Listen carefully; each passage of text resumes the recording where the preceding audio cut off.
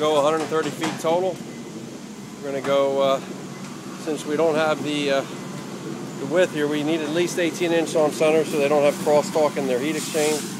We're going to come up a second level and run the other three. That'll give us a total of six 6-inch tubes at 130 feet, tying the two stubs in 8 inches before it goes in the mechanical room. That'll give us the flow rate of what we need for about 300 CFM, which will feed the ERVs, dehumidified and conditioned air for free.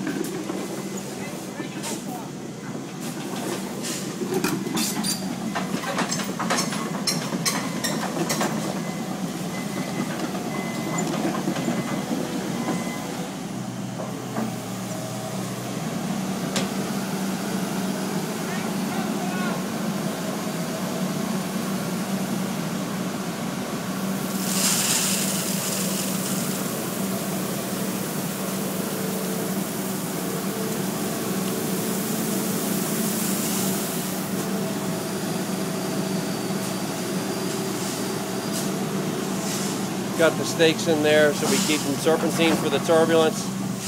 Make sure the slits on the bottom of the solid corrugated tube to drain the condensate right from the condensation right from the source.